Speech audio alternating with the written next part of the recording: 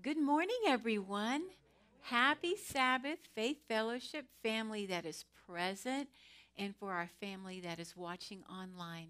Happy Sabbath to each one of you. We are so glad that we can connect once again this Sabbath as we worship the Lord in spirit and in truth today. Also, happy Memorial Day weekend. I want to take a moment just to thank all of those of you that have given of yourselves to secure this country and our freedom that so many times we take for granted. And not just those that have been on the front lines, but for the families that have also paid a price along with them. It's a great sacrifice to serve your country. It's a great gift to give, and especially a country that God established for our freedom. And we have this freedom, and may we take advantage of it every day. So, for those of you that have served us so well, may God bless you and favor you every day that you have breath, that you would know that you are loved and appreciated.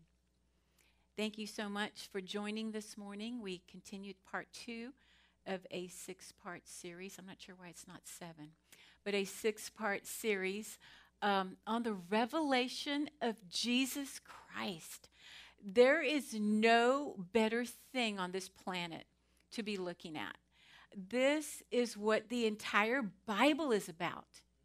From the first word in the beginning, as he created, to the end of the story, the entire story is about the revealing of Jesus Christ. And I thank you for the songs you picked out, Christopher. Thank you, Cassie and Christopher, for your beautiful worship music that just sets our hearts to be in tune. And yes, Jesus reigns above it all. And I was thinking, pretty soon the curtain will be pulled back so the entire world will see that he reigns above it all. The whole world's not clued in yet, but very soon it will be.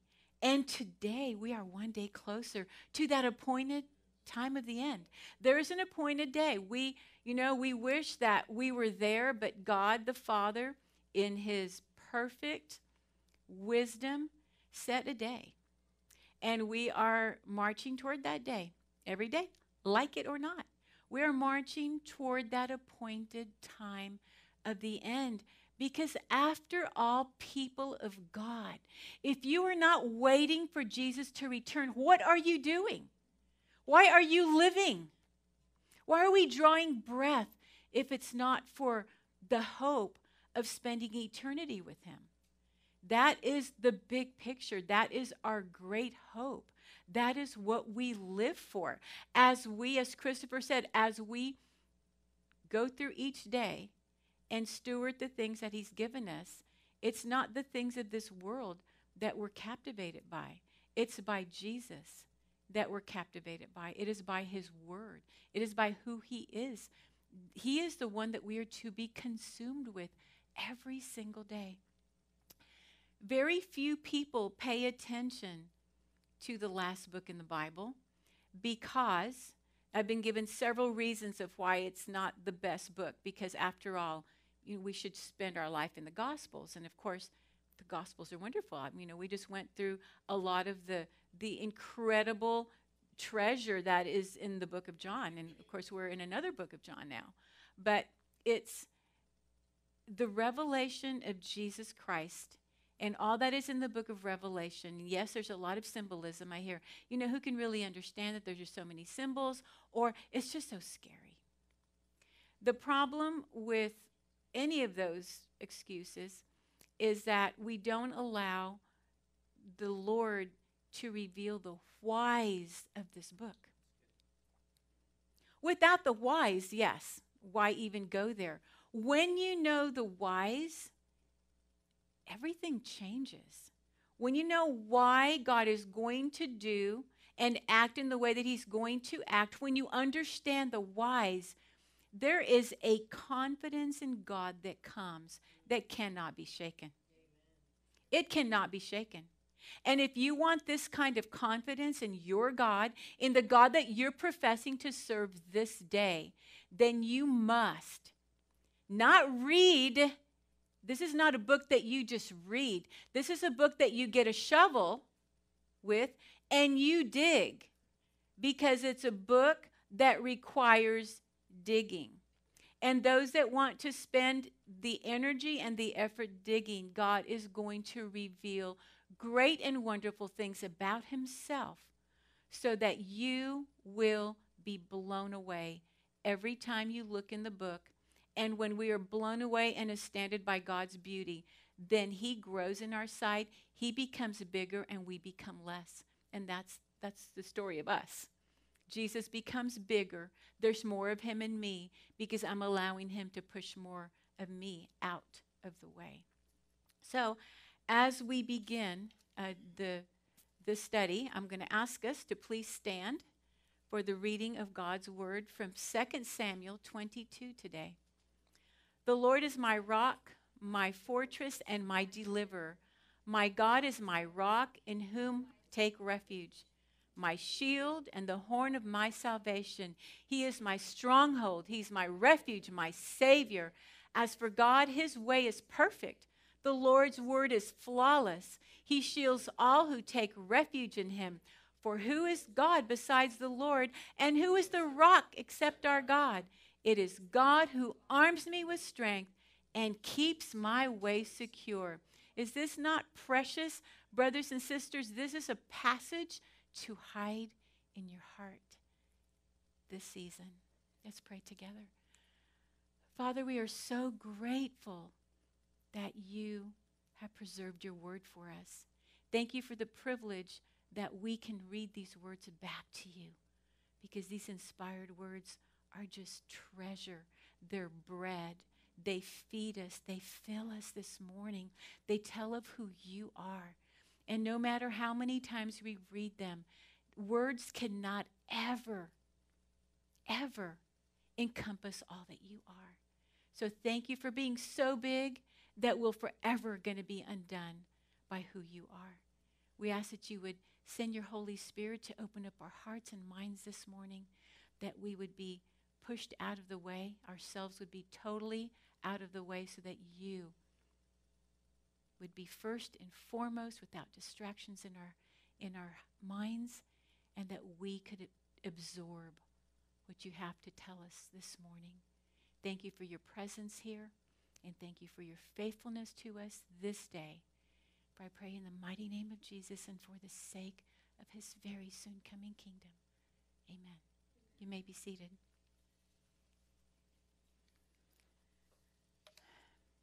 Knowing the whys of the revelation of Jesus Christ removes a roadblock called fear.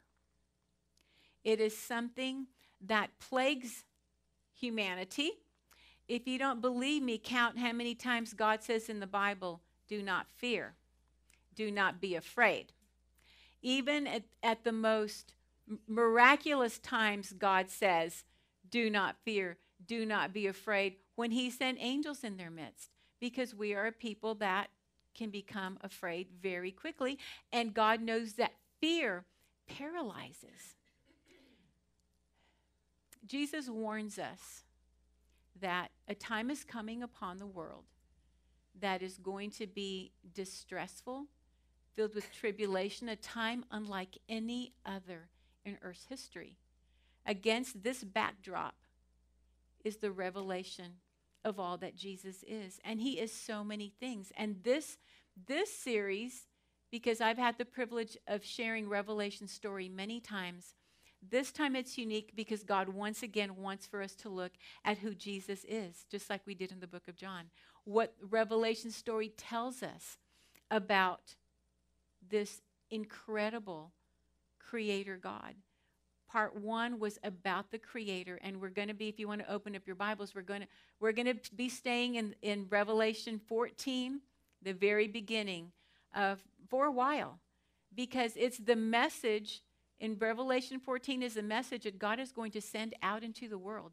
It's the warning message that goes out. And what God declares about himself through that is so vital to us because it's security. God's word is flawless, we just read.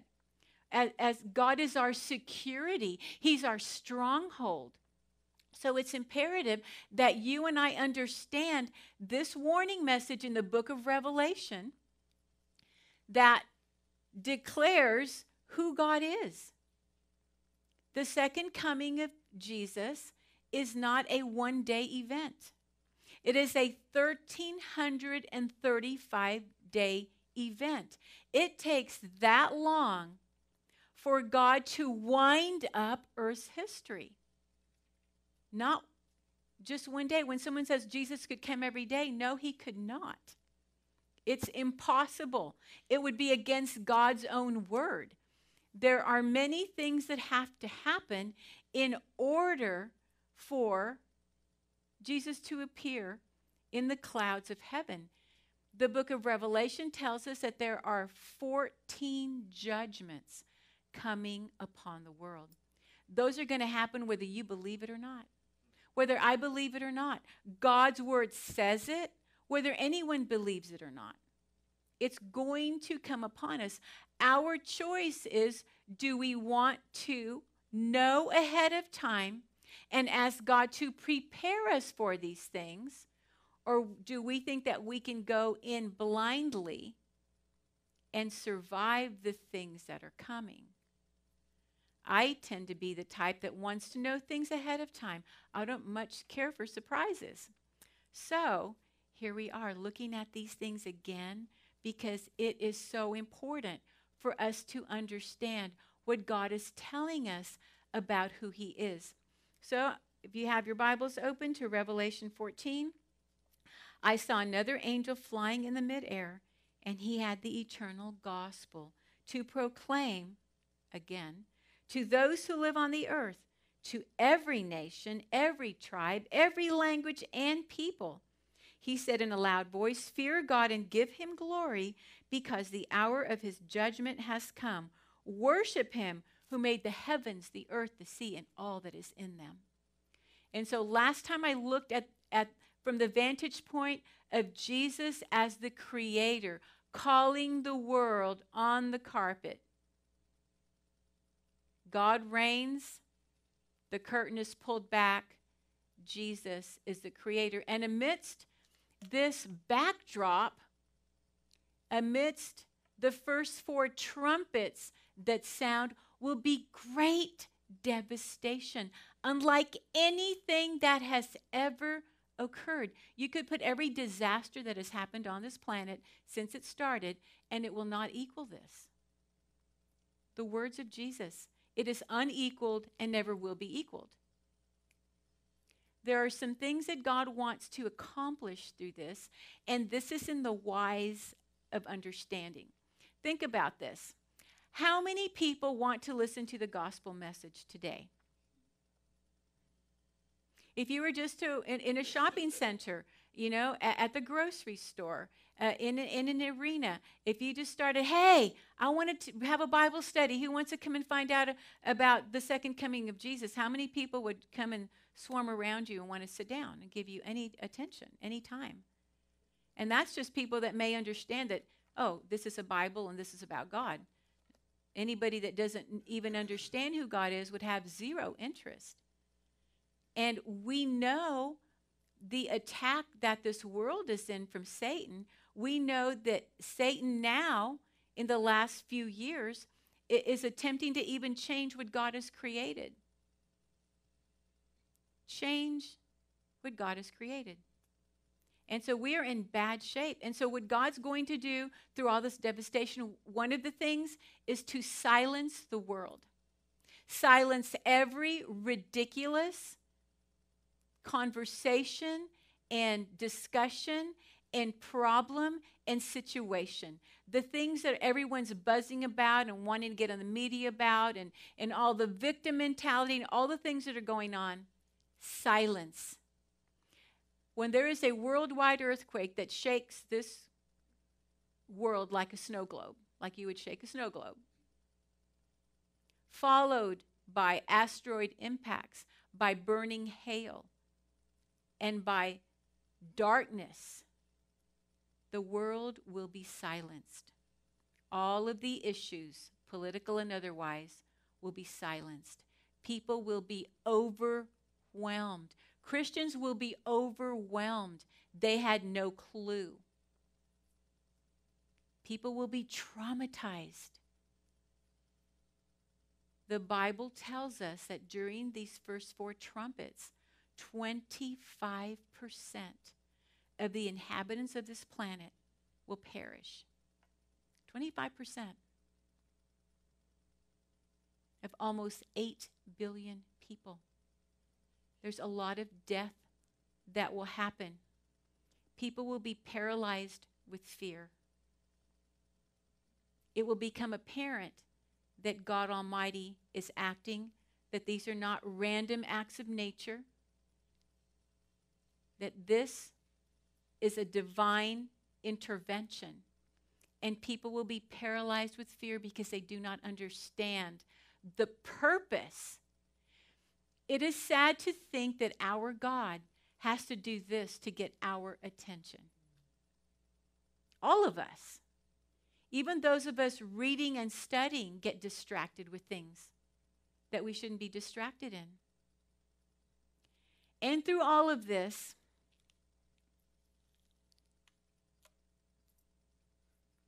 how is this to be conveyed? I've been speaking many, many times about knowing your identity, knowing who you are. And you can't know who you are with every security that there is if you don't know who God is. When you know who He is, then you accept who He says you are. This is so important because if you cannot convey that your God is a God of love right now in times of peace, relative peace for all of us, how are we going to convey it in the midst of the worst devastation that has ever existed? How do you know that your God is a God of love? Are you declaring that? Are we people that are declaring by the way that we live and by the way that we speak and by the way that we act that our God is faithful and good and merciful and patient and long-suffering and kind? Are we conveying that? Do you know that without a doubt? Is your identity secure? Do you know that you're going to heaven this day? Do you know with total certainty that your eternal life is secure? Because if you don't know this. Crucial for us, church. This is crucial that you take God at His word so that you know that when He says all of these things are necessary in order for me to declare my love to this planet, I am going to let this planet know the backdrop of destruction that I love them. If you are alive during this time, none of us know if we'll be alive and we'll get to see day one. I certainly hope so. But if we are alive during this time, we are going to be needing to convey this message to a very broken people living in a world of disaster. And you're going to have to know this for yourself. And you're going to have to convey how you know that your God is loving, how He is good to you, how He is your personal Savior. Because this is what the message is going to be. God's going to be declaring, I love you. I am coming to deal with the last of mankind. I am bringing destruction so that every person can choose if they love me or if they love the world. Because the only ones God can save are those that love Him with all their heart, mind, soul, and strength. And God actually gives that gift if we are just willing to crack the door. It's not that we are capable of loving God with all of our being. When you muster this up, then I'll save you. No, for those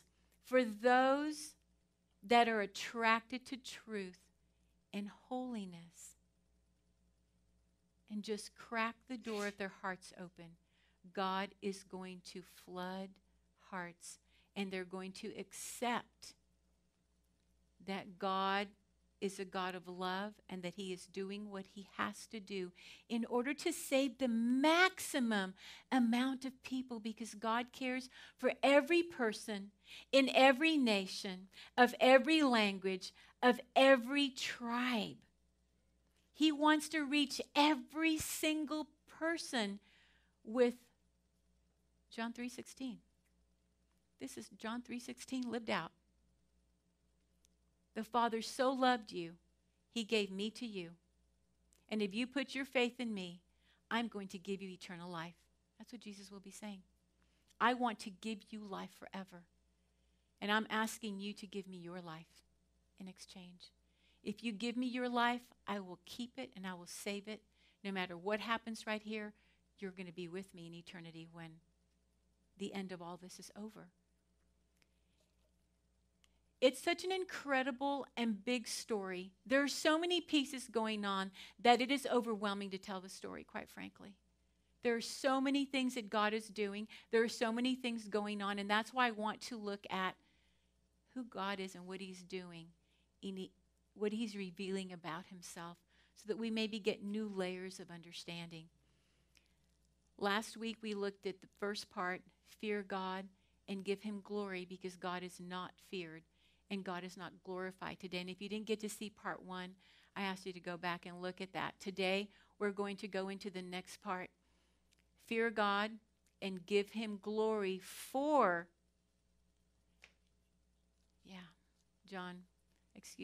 Revelation 14, the rest of that.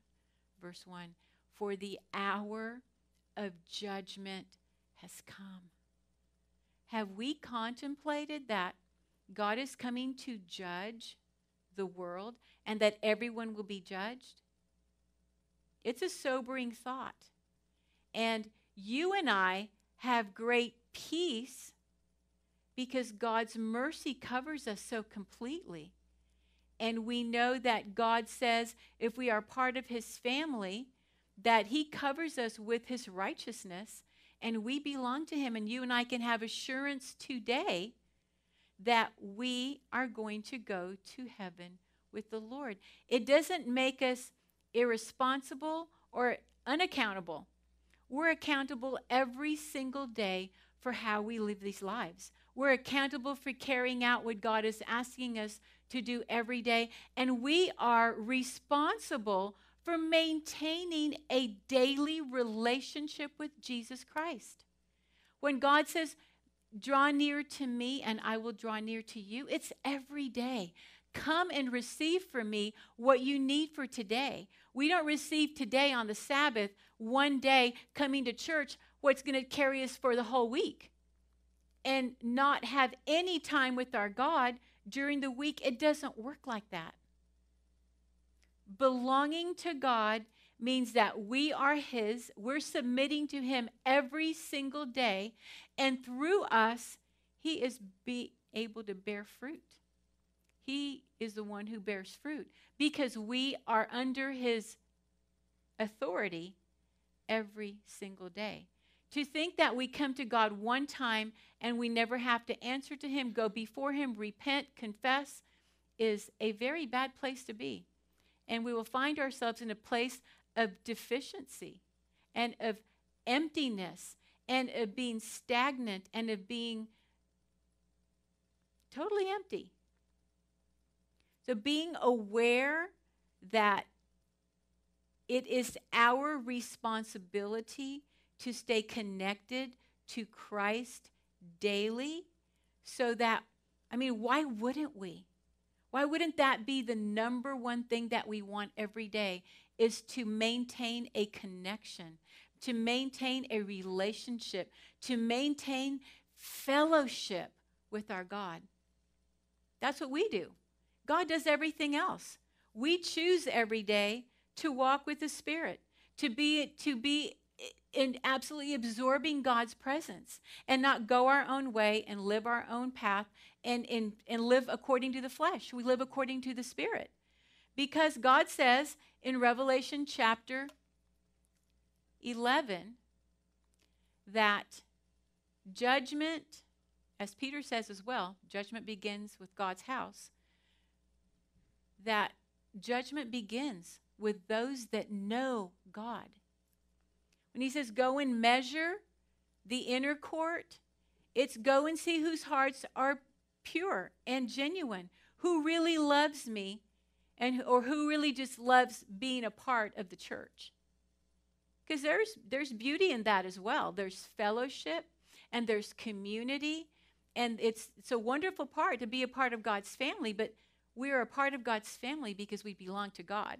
God is first and foremost, love him, then love others. And so this measuring stick goes into the church first. God intends on testing everyone's faith, mine and yours, if we are allowed during that time.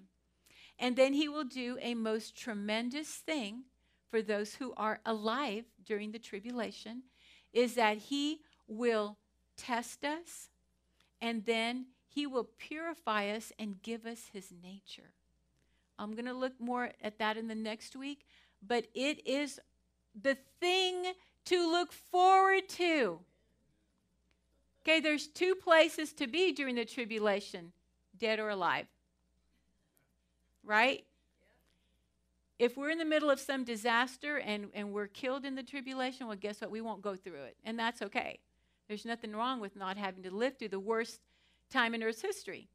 And we love the Lord, and he will raise us up on day 1335.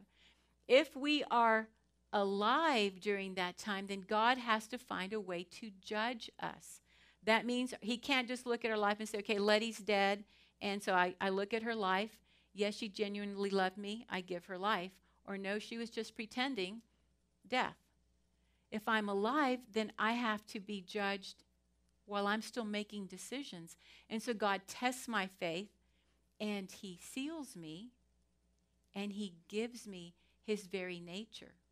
And so that means from that point, because I've shown God I love him more than anything, I am safe for him to put his righteousness within me. And from that point on, I have no desire.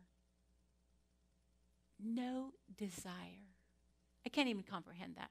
No desire to sin. I will have no desire for selfishness, for greediness, for self-centeredness, for the lust of my flesh, for distractions to any wicked thing. None of that. It'll all be gone. God does a wonderful thing during the tribulation. He rocks everyone's world through these judgments, but he's giving a tremendous gift as he goes along declaring the gospel, as these messages go out. Everyone is making a choice, and those that refuse to love the truth, he can do nothing with.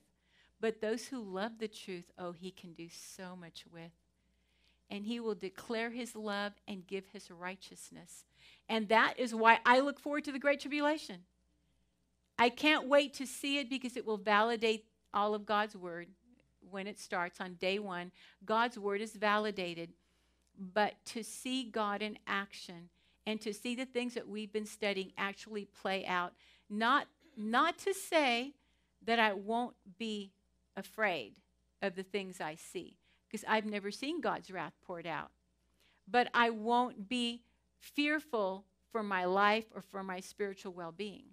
I will be silenced, I'm sure, like the rest of the world. We can read these things, but when they actually play out, they're going to be beyond anything that we can understand. But when we know the whys, oh, God's starting to collect the sheep. God is starting to collect the sheep. He's sending his message out everywhere. Next week, I'll talk about how he sends the message out. But God is sending the message out. He's collecting the sheep. He's working on hearts. We've got to hang in there. And what can I do, Lord? How can I help you? What neighbors can I speak to? And of course, right at first, during all this destruction, people are going to want to hear what you have to say, because most people have no clue. So the fact that you're clued in, what? Sit down, tell me. Oh, they're going to want for you to tell them. And you have to be ready to tell them, first and foremost, who your God is and who you are in him. That is what is going to want to pull people in. I have to tell you about my God and what he's done for me and how he has sustained me. And he loves you. And he has a place for you. And this is what he has done. This is what he is going to do. Let me show you what's coming next. Let me show you the rest of the trumpets that are going to happen. Let me show you the last 3 trumpets that are actually 3 woes. Be prepared, be ready. It is going to be an incredible time. And during this time, God is judging. And I've been asked so many times, well, how hard will our test be when God tests us? And when I'll say, every time, how hard was it not to eat that from that tree at the beginning? Do not eat. You can eat from any tree, just don't eat from this one. How hard was that test? I love this as a measuring stick because we can all relate to this no matter what our belief system is. Anyone then who knows the good that he ought to do, and God tells us he bears down on us, don't do that. That is not okay. Anyone then who knows the good that he ought to do and doesn't do it sins.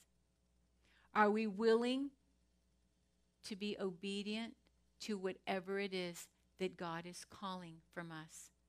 And God is dealing with us in different ways, but we are being prepared today. Every test is preparation. Every test and trial is to grow our character, to give us spiritual muscle. Every difficult thing that we deal with, all the trouble in our life, God uses these things. We know Romans 8:28. God works all things for our good because we love him. He can take any situation and use it for our good.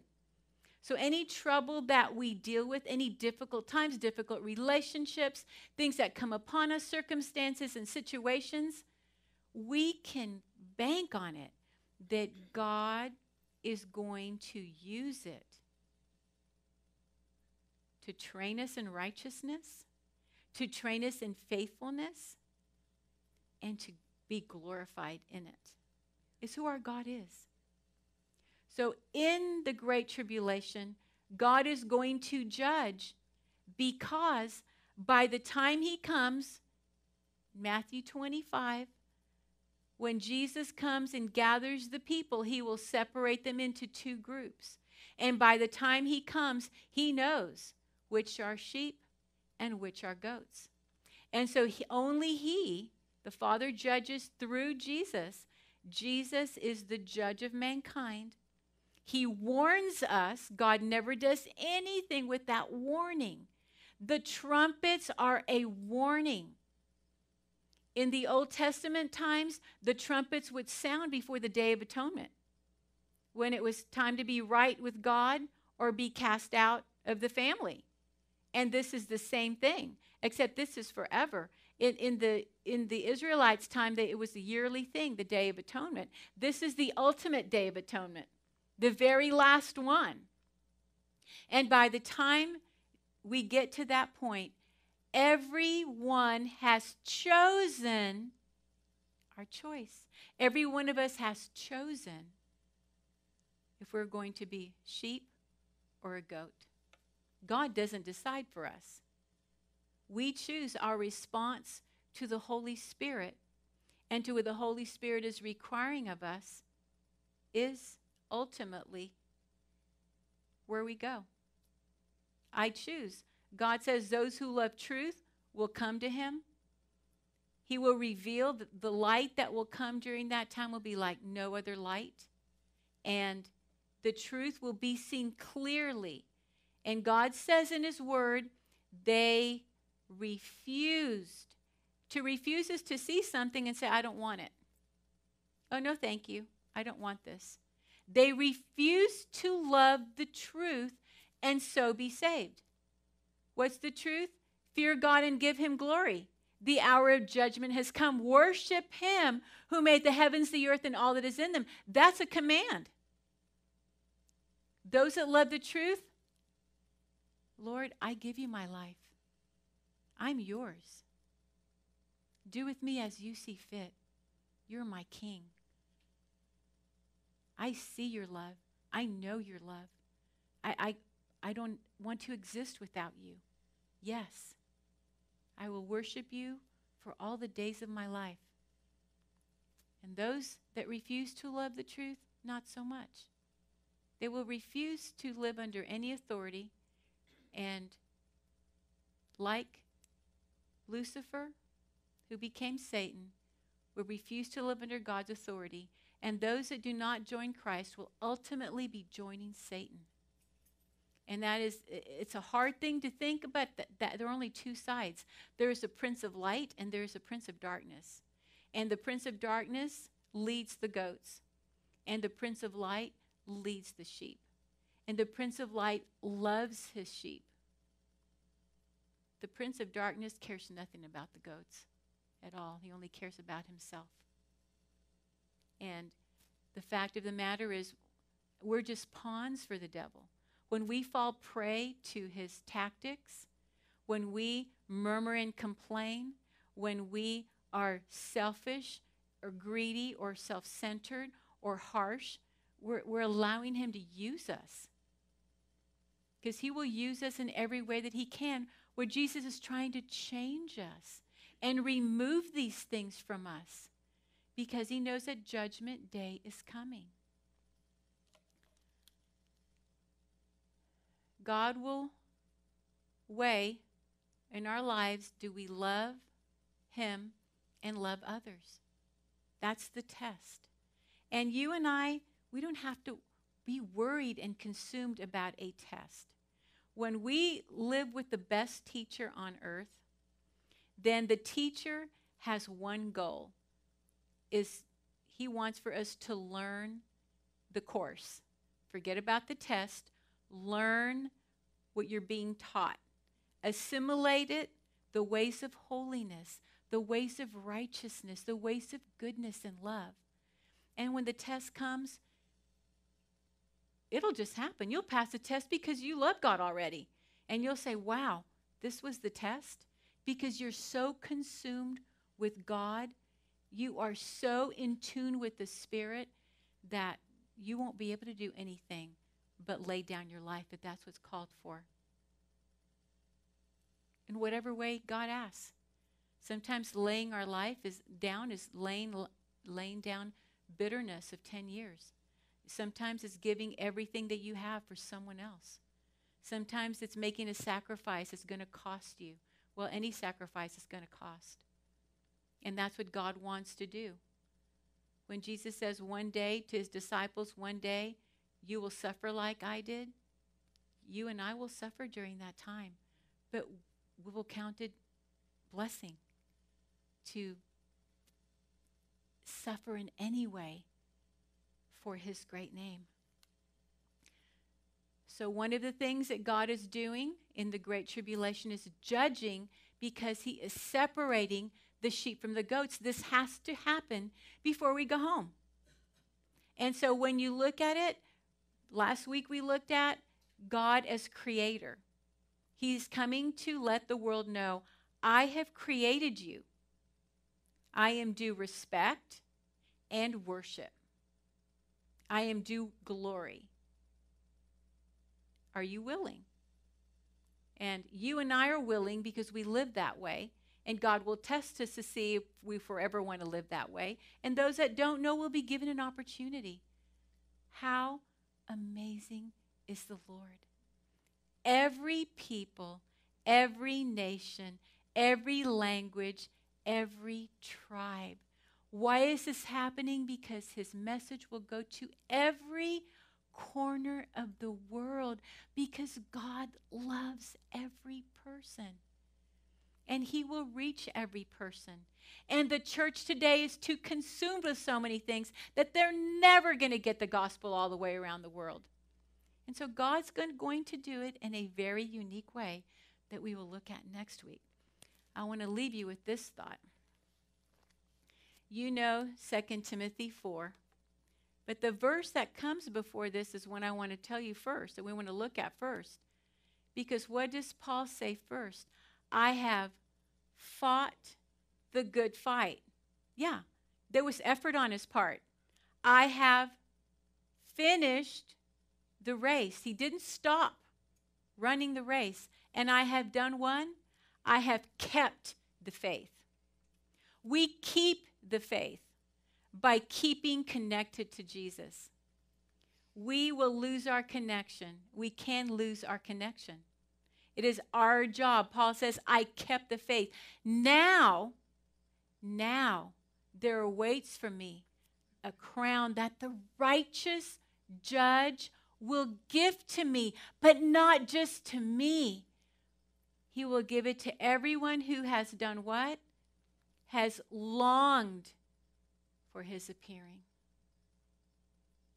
Wonderful brothers and sisters, the revelation of Jesus Christ is so many things because God is beyond words.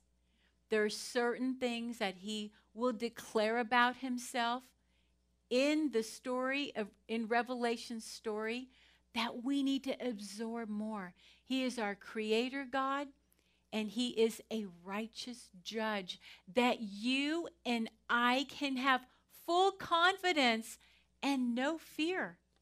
No fear. You belong to him. He loves you. You are his. You stay close to him, and he will provide what you need every day to make it to the finish line. Your job is to stay close. May God bless you today as you contemplate the things that are coming and why they are coming to this planet. God's love is for everyone. Let's pray. Thank you, amazing God, for your word that